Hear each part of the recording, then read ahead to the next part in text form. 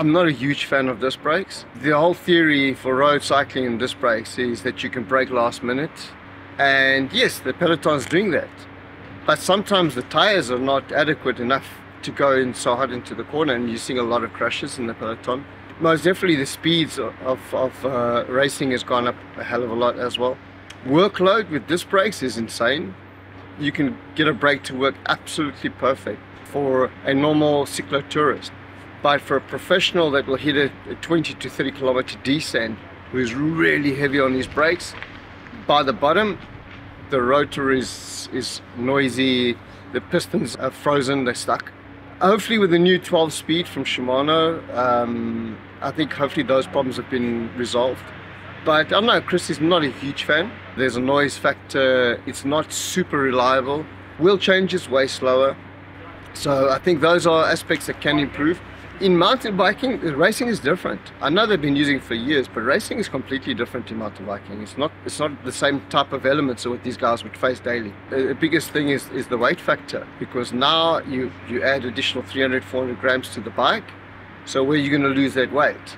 Ultimately, you need to lose it on the frame or on the wheels. That's it. So, which means you need to go super light. Once again, pushing the boundaries there. I think it was more forced by the manufacturers than anything else, and not so much by the riders. This was coming from the manufacturers at the end of the day. I remember 12 years ago, I think they spoke to me about disc brakes are coming to the peloton, and what do you think we could do to improve it, or what could be the issues on the roadside.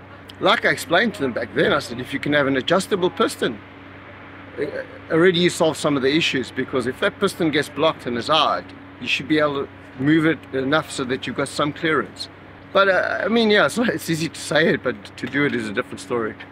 I think it's similar if you compare it to when electronics came to cycling. You know, when you start pushing a button and your gears are changing from mechanical, and everybody was really dead set against it. There were some people for it, some against it. Now if you look at the bikes, 90% of the bikes on the market are electronic. Initially we had a lot of problems with electronic. It's just a matter of time, I guess, when disc brakes will get to that level, but we've got to give it time. The hard part is these guys' careers are still continuing, so they don't really have much time.